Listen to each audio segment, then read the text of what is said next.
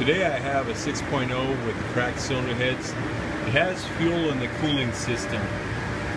So what I'm going to try to do is see if I can catch this one. Normally, if they're really bad, you see a whole lot more fuel inside of there. And those I have a video on where you can catch them by watching for air bubbles in the fuel line. This one's going to be pretty hard being a smaller leak like this. This is a construction company's truck that they don't want to stick a lot of money in. So I'm going to try to see if we can catch it here by pulling out each injector and checking it that way. I'll show you how I do that.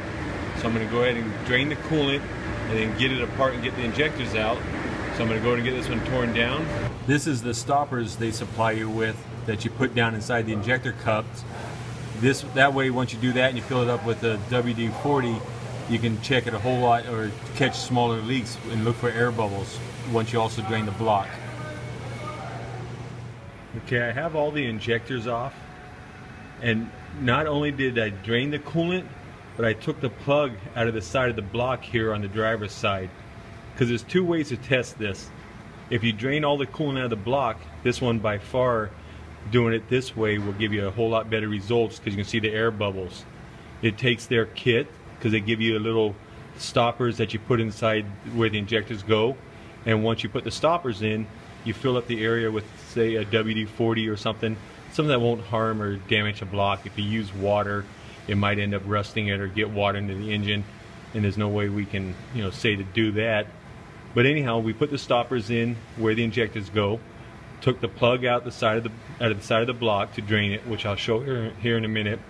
I've got the cooling system pressurized, and then here you can look down inside and look for air bubbles on the driver's side.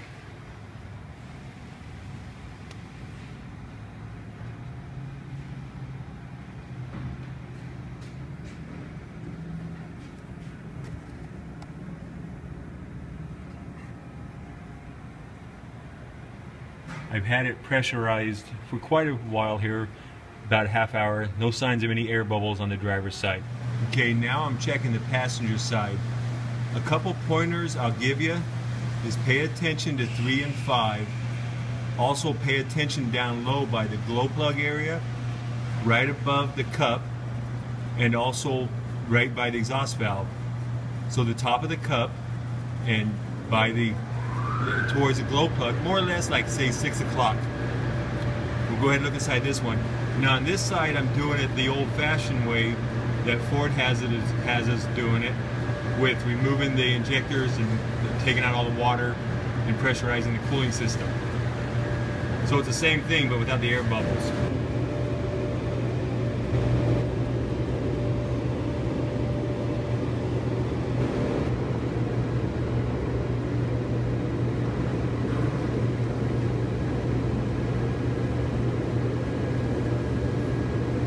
This is number 5.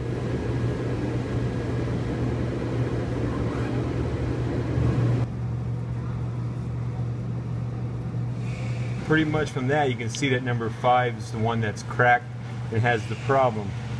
Okay, here's another one that gives us a pretty good clue of what to look or where to look and what to look for. We take the injector hold down tool. That's how we're going to inject Bulletproof solution into there.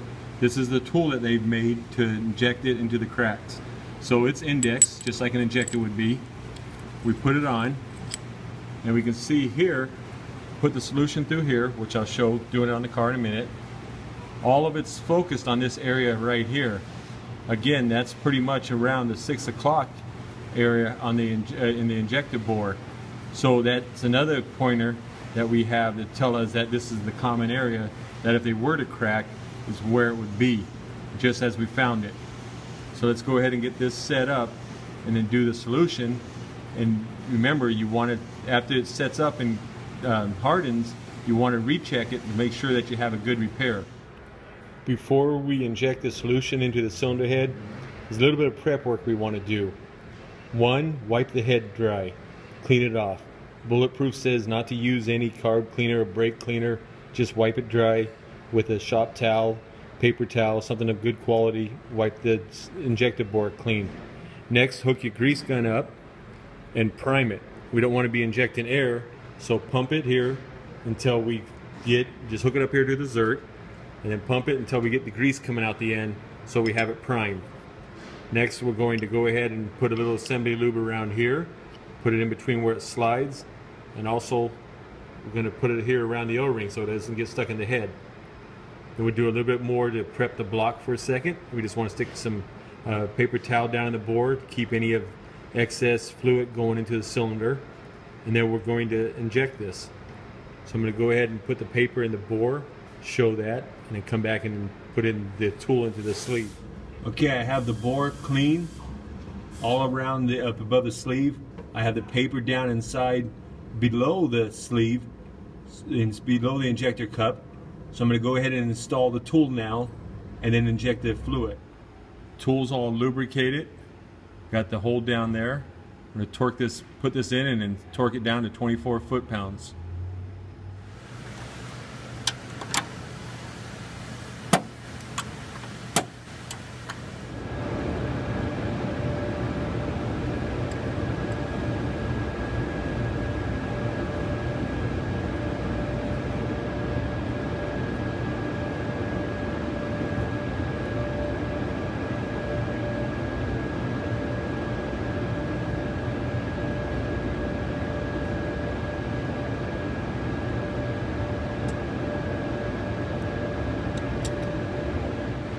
I'm going to need 2 hands for this, but next I'm going to screw the tool on, or the pump here, and the gauge on, and then start injecting it.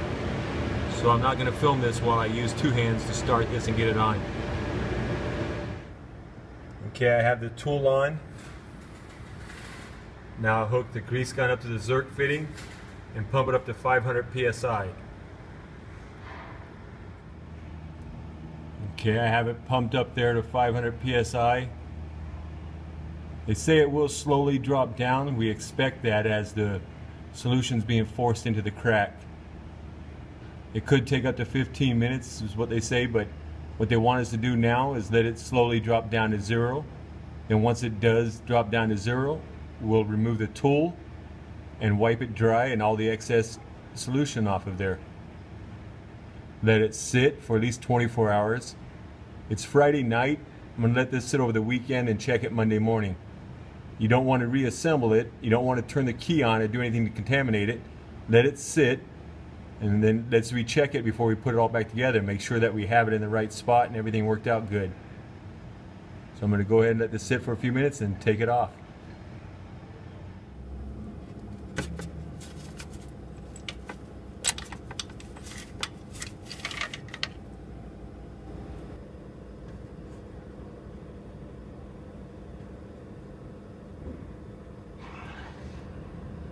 Again, it's Friday night, so I'll check this again Monday morning, see what kind of results we have. You do want to clean the tool up, use some carb cleaner and get it all cleaned up inside and out so nothing hardens in there and ruin your tool. So clean it up before you put it away, or use it on the next cylinder depending on how many cracks you found. I have it all back together and it's time to flush it, but I want to warn you on a few things. Remember, all the plastic and the rubber is depending on how long it was left contaminated, could be bad, swollen, damaged, so you want to check it out. This one, I did put a new degas bottle on it. I just have the soap in there. I'm using a simple green, seems to work pretty good. But I'm going to flush it out, drain the block. It's going to take 2 or 3 flushes. Each time I'm warming it up, because just like any oil or fuel, it's going to flow better and break down more when it's warmed up. So I have the engine warmed up to help out here. I've already driven it around the block. Also, another warning on that, you don't want to drive it too long with straight water because it will overheat with straight water. So I have it all ready here to be flushed. And another thing here I want to point out, this is the O-ring that goes underneath the intake manifold to the front cover. They deteriorate pretty bad. So if this thing's really bad, if your hoses are swollen and soft and damaged, make sure that you replace this O-ring here and handle it. Otherwise you may end up with some other leaks, and if you run these low on coolant, you're going to end up with the cracked head or EGR cooler problems and have more issues with it and an unhappy customer. So let's go ahead and flush this one. I'm going to do a couple flushes on it, get it all cleaned out. I have another video showing the flush, but just to make it easier, I'll go ahead and post some stuff on here. You want to make sure that you push everything through the heater core, get it all out of the block. So right now, while it was still warmed up, I've got it going through the heater, through the heater core.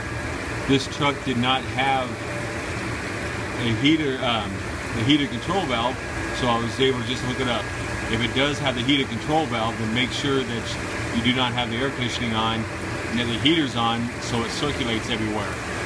So we'll go ahead and run it through here till it's clean, come out the top and the bottom, and clean out the degas bottle. Then I'll fill it up again with soap and run it again, and this time I'll drain it out of the block too.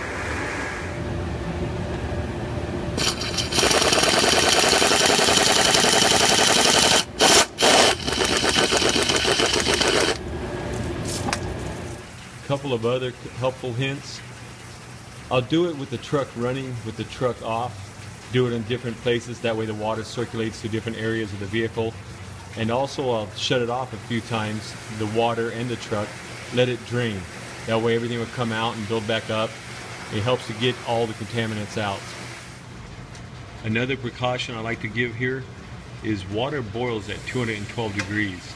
So make sure that as you open this cap up and it loses the pressure, because pressure also keeps it down so it won't boil at 212 degrees.